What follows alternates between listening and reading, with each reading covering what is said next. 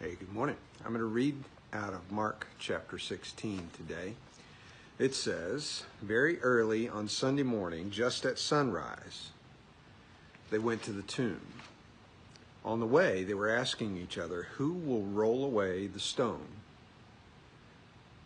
But as they arrived, they looked up and saw that the stone, which was very large, had already been rolled aside.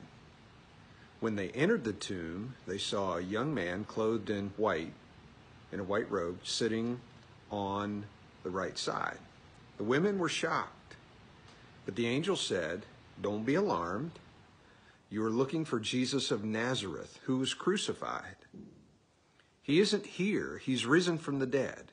Look, this is where they laid his body. Now, go and tell his disciples, including Peter, that Jesus is going ahead of you to Galilee. You will see him there just as he told you before he died." Now, I copied all of this passage in order to focus on two words that Mark includes that Matthew, Luke, and John do not. You know, there are subtle differences between the gospel writers in retelling the events at the tomb. And each account is completely accurate and reliable, with each one providing a few unique details that fill in the whole picture for us. So, what are the two words that Mark has that the others do not? Well, they are including Peter. That's it.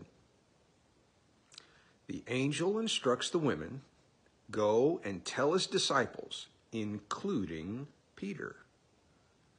Now, since it's not just Mark who authors this gospel, but it's the Holy Spirit through Mark, there must be significance in these two words.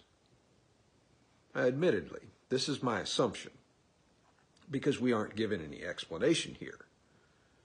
But I think it has to do with the epic failure of Peter's boast. You remember, Jesus said that all of them would abandon him, and Peter replied, "Even if everyone else deserts you, I will never desert you." I can almost imagine Peter waving his hand at all the other disciples. Even if all these other guys abandon you, I never will. I can imagine also the bitter regret that must have been devouring Peter from the inside. Satan was probably whispering, "You loser. You fraud. He can never forgive you."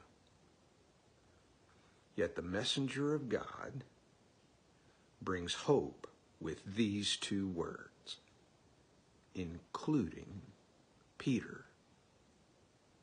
No matter the size of our mistake, we have a God who includes us in his forgiving love. Pray with me. Lord, I thank you that you forgive my failures, that you offer forgiveness to us all, even when we, in our arrogant bravado, say we'll never fall by doing that, and we turn around and do it.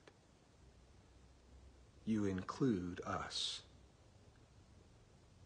You ask us to come to you in repentance, and you say that if we confess our sins, you are faithful to forgive our sins. Remind us of that today. In Jesus' name, amen.